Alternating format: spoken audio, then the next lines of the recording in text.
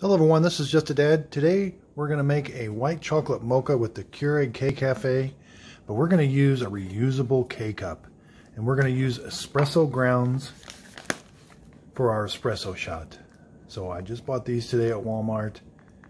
This is their espresso roast Starbucks. It's already ground. Now I do have some espresso beans that I grind sometimes, and I've got another video on how to do that. But today I'm just going to use the espresso roast that's already ground. Now, one thing with these reusable K-Cups, I do like the Perfect Pod. This is Amazon's #1 best-selling reusable K-Cup. But you have to use a filter with it. Otherwise, you get sediment in your espresso shot. And I've got another video where I show you how there's sediment when you don't. And so, with that said, you don't necessarily have to use an espresso roast. You can use a ground coffee and it works just as fine for your espresso shot. Now they call that kind of like a coffee shop or a coffee shot, but it gives you so when you do a latte and you do a shot on this K-Cafe, you're going to get 2 ounces of water that runs through the K-Cup or this reusable K-Cup, and you're going to get 2 ounces of a really espresso shot, kind of like a really strong coffee shot. It's really, really bitter.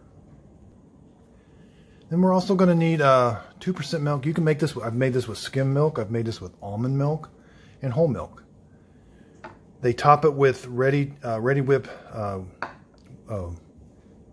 whipped cream, and then you're going to need this white chocolate flavored syrup, and this is kind of like a really thick syrup.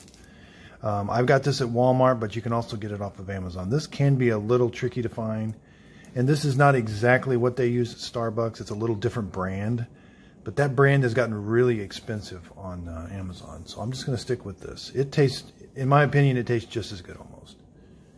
And this is just a little scoop that comes with this Perfect Pod for filling up the Perfect Pod. And so this is going to make, so we'll get a 2-ounce espresso shot. The latte line inside here, we're going to fill it up, the milk up to the latte line. That's 6 ounces of milk. So you don't get quite a small. So a small at Starbucks is 12 ounces. You're going to get about a 10 to 11 ounce drink with this. So just make sure, I use about a 14-ounce glass, and it seems to hold everything. Okay, so let's talk about the reusable K-Cup. Again, we're going to get one of those paper filters out, and they're already kind of preformed. We're going to put it down in there like that. It's going to stick above, which is okay. And we've got to put 2 tablespoons of coffee grounds or espresso grounds in there. Okay, so one thing with putting these filters in, you do want to make sure you get them down in there quite a bit, but then they do stick up, so when you close it, you are going to catch some of the filter in there, that's okay.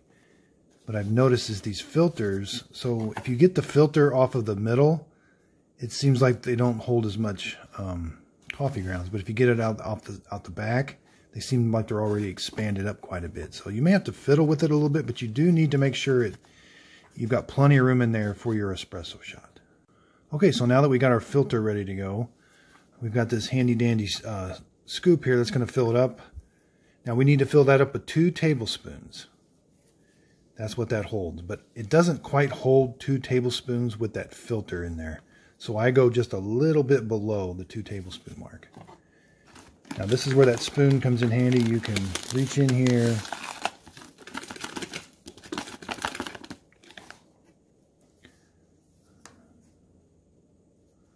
So there's, see how it's just a little bit below? That usually works out a little better. So now we're going to put the lid on.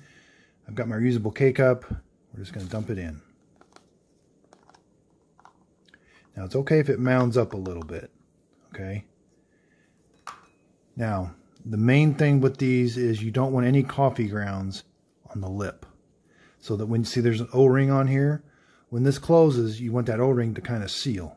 You can have some of the paper filter material is fine, and that'll press down, so it's okay to have it mounded up a little bit. And you're just going to close it, and you want to make sure it's nice and tight. So see how this is all sealed all the way around. You're going to know if you have coffee grounds in there. And water may leak out around, and you may get water drippage around your Keurig where normally water doesn't come. So this is, and make sure there's no coffee grounds on the outside, because you can get coffee grounds inside your drink that way. But what I've also noticed too is, so sometimes in there, when you push that lid down, you get a few coffee grounds. So I like to dump it over and just get rid of those coffee grounds too. So now this K-Cup is ready to go for an espresso shot. Okay, so we're going to come over here and lift the handle. We've got our reusable K-Cup. It just goes in there anyway. See, the bottom of it's kind of recessed, so that needle's not going to pierce the bottom of it. So make sure it is sitting flush. We're going to close the handle like normal. Don't force it. And then we're going to come up here. Make sure it's on. We've got to hit the latte button. It's got to warm up first. Okay, so once it's warmed up, you're going to hit the latte button. Your strong light is lit and your shot light. Then you can come hit the K button. So I'm going to hit the K button here in just a second. But we're going to add our milk. So we're going to fill it up to the latte line, which is 6 ounces.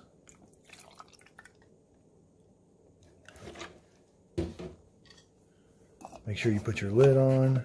Okay. Now this is a hot drink. So we're going to be doing, when we do the latte, we're just going to press the button. We're not going to press the cold button first. Okay, so now we're ready. I'm going to press the K button.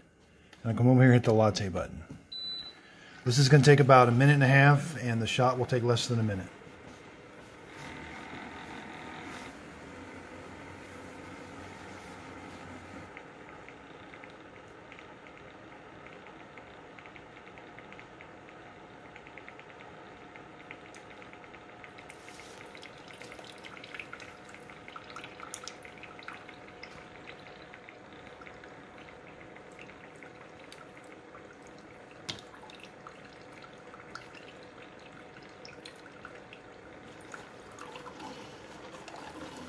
So with those reusable K-Cups, sometimes I do get a little bit of water that comes out around the side. I'm not quite sure I know what that is yet.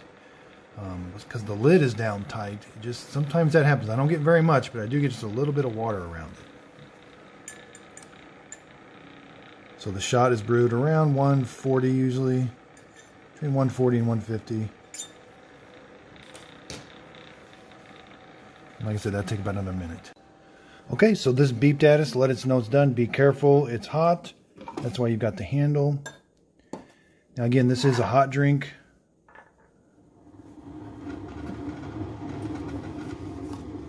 So we're going to add our froth milk and the milk all at once. Now we've got to add our white chocolate mocha. Now since this is not quite as big as a Starbucks small, I only like to put 2 tablespoons. Starbucks uses between 3 and 4 for this size of drink, but 2 seems just right. So again, we're going to put it in. Now this is a stirred drink, so we do have to stir it. Stir in that syrup.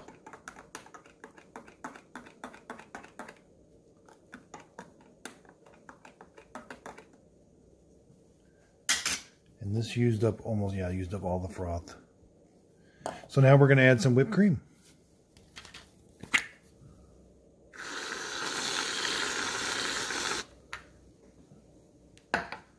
So there you have it. This is a really sweet drink. It takes away all the coffee taste, all the bitterness of the espresso shot. So it is kind of a sweet drink. You can do things like get some sugar-free whipped topping. You can get some sugar-free, you know, some syrups and different things, and use a different type of milk. That will help take away some of the calories from it. But this is just a really, really good drink. Now, it's not piping hot like they are from Starbucks. So the drink ends up about 135 degrees. You know, it is pretty hot when you touch it, but you can drink it pretty good. Okay, so let's talk cost with this. So I thought I would save a bunch of money by using these reusable K-Cups. So the coffee grounds, so that's 2 tablespoons. So for Folgers, that's about 20 cents of coffee in here. And plus you need a paper filter, which is 4 cents. So about a quarter. 25 cents to use Folgers. But the kicker is, so these espresso grounds from Starbucks, this is about 50 cents for 2 tablespoons. And well, no, actually, this is about 40 cents for 2 tablespoons. This is anywhere between 50 and 60 cents per K-cup from Starbucks. So your total cost for this drink is anywhere from $1.75 to $1.50. It's going to be $1.75 if you use a K-cup. It's going to be $1.50 if you use some Folgers coffee grounds. So yeah, it is. I guess a quarter over time would save a lot of money, but I thought it would be a little bit more savings than that. Your biggest expense is the syrup. It's 41 cents for 2 tablespoons, and the milk is 84 cents for 6 ounces. And that's generic great value milk. And you could add another $1 to that. That's $1.50. You could go anywhere to $2.50 to $3 to $4 for. So again, here we have everything we needed. You're going to need these filters. Cleanup is a little bit more than with a normal K-cup. So you've got the reusable K-cup here. And you're just going to open that up and throw those coffee grounds away or recycle them. So again, this is just a dad. I'm doing quite a bit of videos on this Keurig K-Cafe. These things sold really well this Christmas. And I'm just trying to help people with all the different kinds of drinks there are out there. I did another video where I did a K-cup. So I used a coffee K-cup to make my espresso shot. But everything else was the same. But I thought I would do just a specific video on using the reusable K-cup. And I check my comments daily, so please leave comments down if you got any questions about the products, and leave some comments if there's a new type of drink you want me to try. I'm going to be trying. I'm looking for new videos to do on this Keurig K-Cafe, so I check my comments daily. And thank you everyone for watching. I hope this video helps, and if you could, please like and subscribe.